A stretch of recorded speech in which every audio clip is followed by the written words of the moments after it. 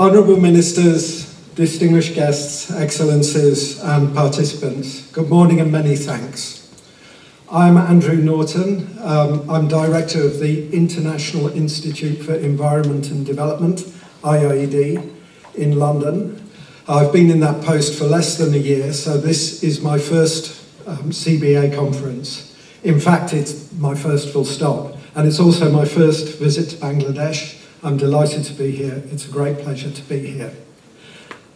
IIED has played a lead role in all 10 CBAs, and I would like to pay tribute to the extraordinary energy, indefatigable determination of Dr. Saleemul Huq in having played a leadership role in all 10.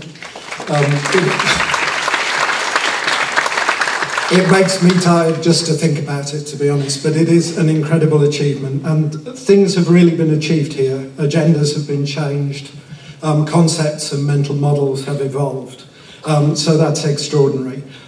One of the great things that struck me since starting as IIED Director has been the great emphasis within IIED on values of partnership with many institutions globally, but particularly institutions in the Global South. And I think CBA embodies the spirit of that, maybe more than any other single activity that IIED's been engaged with. It's been an extraordinary contribution to us, as well as to the global knowledge base on climate change and on climate change adaptation. Other speakers have spoken about the extraordinary things that happened in 2015. The first globally, legally binding treaty on climate change, the Paris Agreement, which is a huge step forward. The fact that we now have a framework of global development goals that puts sustainability up alongside human development as, well, even arguably as the main paradigm of development going forward, which is extraordinary. But these things, these global processes, are only a start. Well, they build on the work of others, including the work of everyone involved here and the work of the communities that we address, or that we engage with through CBA. So it was a great benchmark, a great point in the process, but many things need to happen to make it real.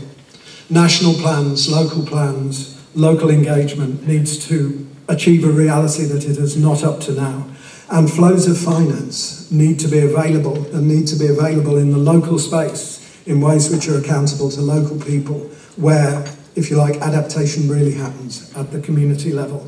There is much work still to do, notwithstanding the fact that 2015 took us a long way forward from where we were before that. So it's a good time to take stock and think also about the future of CBA after the 10 CBA conferences that have been held, and we'll be doing that in the course of the coming days.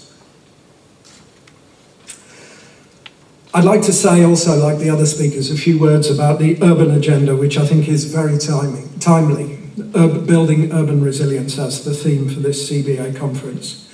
In 2010, I had the privilege of working with Professor Caroline Moser in some research in Mombasa in Kenya. Many of the themes looking through the agenda for the conference resonate from that experience. What are the unique characteristics of the politics of the local space in an urban context? How do people assert their recognition as citizens in that space, which in itself is a challenge for many, many poor urban residents? There was also what I remember vividly was the chronic impacts of regular flooding, driven or made worse incrementally by climate change. This isn't something that would hit the headlines like a big cyclone, but businesses, schools and homes were regularly disrupted. So it's not the kind of extremes that makes headlines, but still has a massive impact on local livelihoods. So there's this kind of chronic and incremental change, as well as extreme weather events and other things that people have referred to that we need to keep in sight. These impacts, as I'm sure everyone here is aware, are very great, and there are many parts of the world where the awareness is not what it would be in this room about the growing impacts of climate change and the challenge that people face. Building resilience is important, and I agree with other speakers also that we need to take a positive view of the capacity of people to respond. But that response needs to be enabled by a global system that enables it. I'd like to say a quick word of thanks also to our colleagues in IIED, both in the climate change group, but also the human settlements group, who've worked hard to put this together and who will be playing a lead role in the coming days. Our human settlements group has decades of learning and experience working alongside social movements, local partners in the urban environment and on issues of climate change, but also urban poverty and urban governance. And I think that shows in the richness of the programme, and I'm greatly looking forward to the sessions. I started by talking about the importance in the values and culture of IIED, of partnership. This is a moment also to recognise the special partnership that we have with IIED, with the International Centre for Climate Change and Development, based here at the IUB in Bangladesh. This is a special case for us. We will be looking to develop a strategic partnership with IIED over the coming years, but also hopefully to use that as a model which IIED and others can use in other situations as well, to develop capacity in the least developed countries to engage from the local to the global on climate action.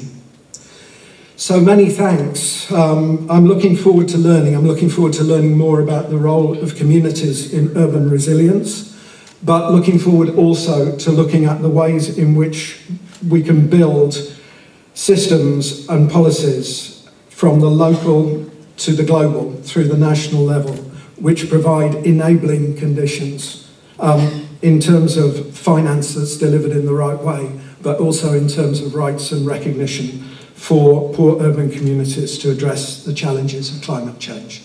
Many thanks.